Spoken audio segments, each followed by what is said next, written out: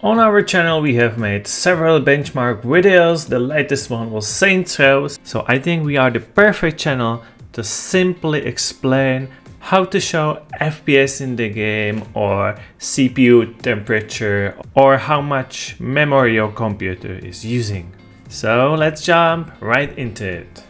You're gonna need two things, but luckily it's in one package.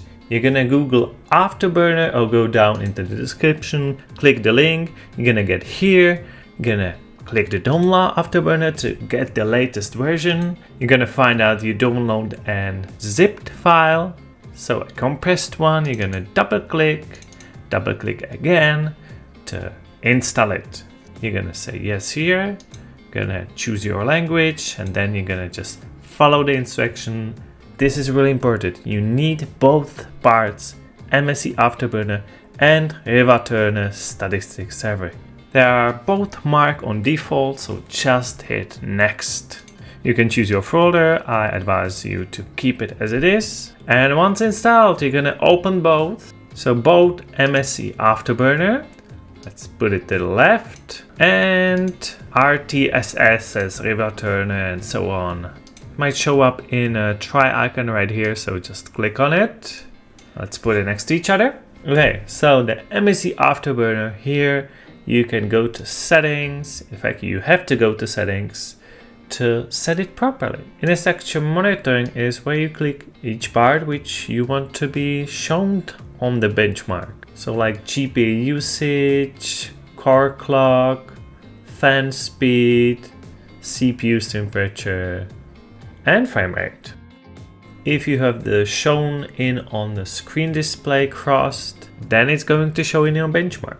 You'll also want to go to on-screen display because it's going to be empty when you first install it. And here you can enter your shortcut key for actually showing or hiding your benchmark statistic. That is the first one.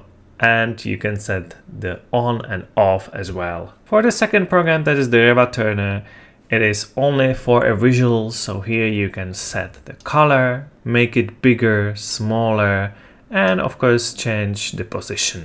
That's about it. Let's go into the game and let's show it on action. And as you can see, it showed for me right away. I just started the game having both programs on.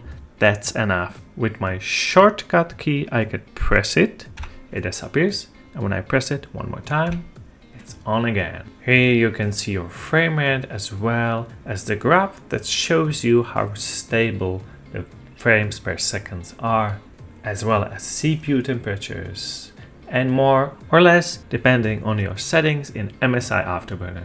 You might spend quite a few time with the settings of both programs, so if you want to achieve exactly the same statistics that I shown in this video, I have put both files into the description so you can download them. I'm gonna show you where you put them.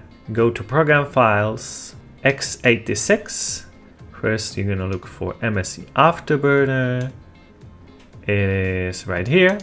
And in the profiles, you're gonna copy the file into this folder and hit replace when it's asked you. The second one is also on program files and it is called Rivatuner Statistics Server. This is the one.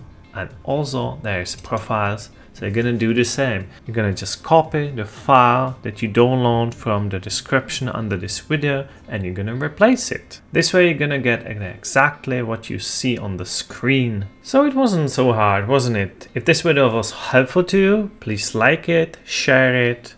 And this channel is all about free games from Epic. Sometimes we get even AAA games like Shadow of Tomb Raider next week. So if you're into that, consider subscribing and you're going to get notifications about all free games on PC all over the internet. So I hope to see you in one of that other videos.